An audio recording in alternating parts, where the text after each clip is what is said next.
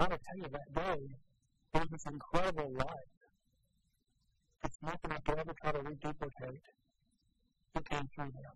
It was almost like this different, I can't describe it to you, it was this different luminescence and just different intensity, and it was different than anything I've ever seen.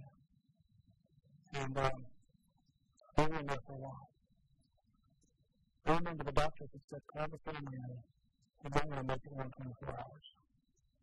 Wow.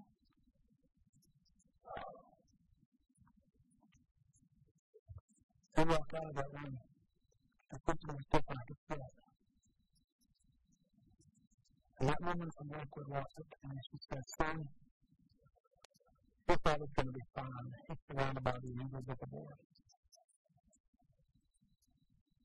And I felt it. I want you to know something. He survived another 26 years. Just like when I started in business again, with full flesh. Wow. Couldn't stop him. He was on the go. Yeah. He'd go to doctor's appointments. I'd go with him. He'd tell him, we don't know what you're doing. We don't know why you're still alive. Whatever you're doing, keep doing it. You know? Mm-hmm. Wow. It's an amazing, amazing thing. The Lord is amazing. It's His power. It's amazing. You can't do it by yourself. You can't do it by yourself. Surrender. Surrender. He loves you. He's not here to beat you down. He's not here to drag you through the mud. He's not here to tell you how horrible you are. Yeah, you hear that in a lot of places today. But I'm here to tell you because I walked through it. That's not the God I know. That's not the Jesus Christ of Nazareth that I know.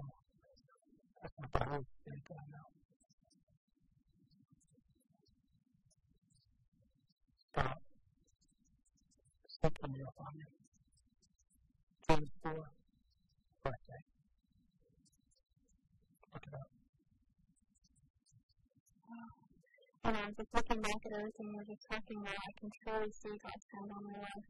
From a young child, doing the things that you know wrong and not getting caught, trying to commit suicide and it didn't work. Your stepdad getting healed, and you've seen God's hand in that situation where God has had you since you were so young, and that's because He loves you and He has like such amazing plan in your life and you're walking it out right now. And that's the same for everybody else out there, if you just sit back and take a look at your life and say you can probably pinpoint times where things happen and you're surprised that you're still here or you're wondering how you got away with something. God's got your back and He loves you. Amen. Amen. He really does.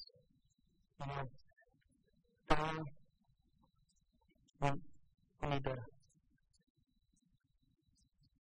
cross patterns here in a minute, but I want you to know there's been so many other instances. Oh, yeah. When I was working on the fire truck, someone went into a house that flashed over, some stuff fell through. I could have died. I didn't die. I had these crazy burns on my neck that you can't even see now. Wow. God showed Himself to me so many times, but I was so gone. As a child, many horrible things happened to me as a child. And that's one thing that God has given me, a tremendous love for the children of today. Because it's such a sensitive place where we feel like you can't talk about it. You want to overprotect. You want to hate. And Jesus just says, I want to love. That's the enemy trying to come in and steal your childhood. Trying to steal the pureness of what God's placed there. Mm-hmm. It begins to cycle in people's minds. And I want to tell you guys, Jesus can deliver you from anything. Find a church that's well balanced. They operate by the Word of God, but they also operate by the Spirit of God. But it's a balance. And you have the Word and you have the Spirit. I'm talking about the Holy Spirit of God being, moving there. That church is submitting to what He wants to do. Find a church like that. I just did tremendous healing at my church. I'm still going to Lakewood during the week back then, but I don't know, 4 or 5 years ago, it's been a while, I began to go to Victory Christian Center where I go to church now on Friday night. And it's great healing services. We know the services on Friday night. And begin to go there and just receive some tremendous healing. Mm-hmm. At the same time, I begin to also receive a greater anointing from the Lord. So, I just, we're about to jump over and start asking diagnostic questions, but I want to encourage you guys. You're never too far, never ever too far from God. You're never too far from Jesus Christ, because He died for you, He died for me. It's His blood that covers our sins. He atoned for us. It's an atonement by His blood. For us. His blood. So, I bless you guys in Jesus' name. Donna, and I think one thing, if you have any questions, if you feel like you're too far gone, if you feel like life is over, if you feel anything, you email me. You go to our website at leadbyfaith.tv. You email me. Email Diana. Any of our team, we are here for you. But if you want to email me, I'll answer your email. I'll talk to you. I'm here for you. God gave me life, and I'm here to share that love and that life. Donna, tell me something. A lot of people look at you and they think you've been through this great card parade, everything's perfect in your life, and you've been this perfect girl since, childhood, and you have no issues at all, and I'm sure you have something, a different picture to paint. Yep.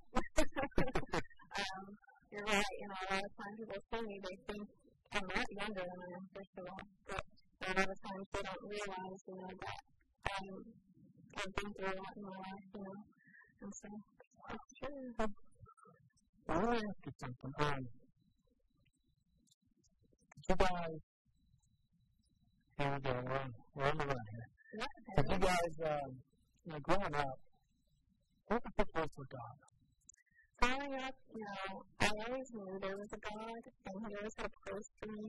I always had a place for Him in my heart. I also had a place for you. He had a place for me, but I always had a place for Him in my heart, even though I didn't quite understand everything about Him. I just thought that He was just this thing that was just looking over everyone. I didn't understand, Jesus and what He did and salvation and everything. So I grew up with the sense of having morals and values and everything, and believing in God, but not necessarily having that relationship and fellowship with Him. Because I went to Catholic school, and they talked to us about God there, and so I always grew up with an idea of who He was, but not really truly knowing. Wow. So you kind of, I guess, walked the same path, well, on the knowing of God, at least. Yeah. Wow, that's wild. Mm-hmm. So, what age did you come to know the Lord? Where were you at in your life? I have to say, when I was a teenager and I started going to the same church we went in our Victory, I saw that God was real, like He actually was moving, and He touched people, and He cared about people. And this was at that point that I decided, to give Him my heart. Even still at that point, I was 13, I didn't quite understand everything. I just knew I believed in Jesus, and I believed in what He did for me, so I surrendered my life to Him. And starting high school, I was, really on fire for Him and everything. But when I turned 18, it's kind of when my life went down, for about 5 years. Really? Yeah. What happened? Well, when I turned 18, I just got the idea in my head that, I don't want a boyfriend, I'm 18 now, because I didn't have a boyfriend until I was 18. I was like, I'm an adult and I can have a boyfriend. And everything was great, whatever, but we broke up, and I went through this crazy hard time after we broke up, first boyfriend, first whatever, and found out, one of my best friends, right after we broke up, started dating him. So, that may seem to some people minimal, but at the time to me, that was, so crazy and so hard. And so, after that, I met this guy named John. I couldn't meet him. I'd known him since I was 12, but I saw him again.